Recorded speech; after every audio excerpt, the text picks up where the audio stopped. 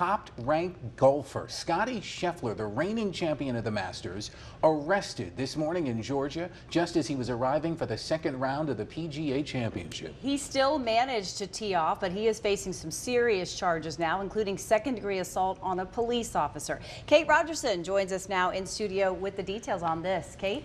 So this morning at 6 a.m., Scottie Scheffler was driving himself to work like any other human. There was an increased police presence outside Valhalla Golf Club after a pedestrian accident. Now, Scheffler wasn't a part of that, but on his way, he drove around a median.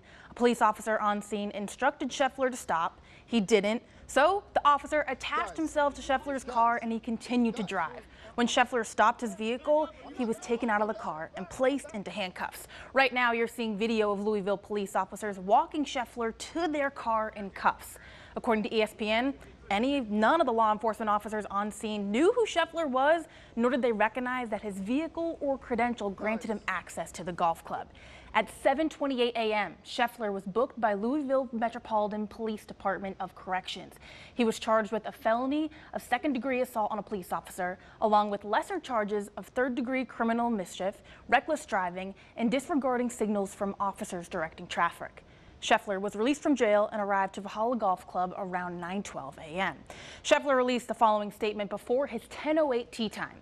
This morning, I was proceeding as directed by police officers. It was a very chaotic situation, understandably so, considering the tragic accident that had occurred earlier, and there was a big misunderstanding of what I thought I was being asked to do.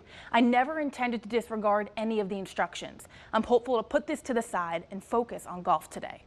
Of course, all of us involved in the tournament express our deepest sympathies to the family of the man who passed away in the earlier accident this morning.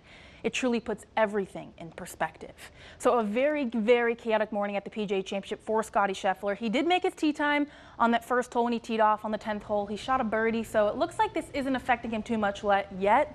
But of course, more news to come because those 4 charges are very serious for him going forward.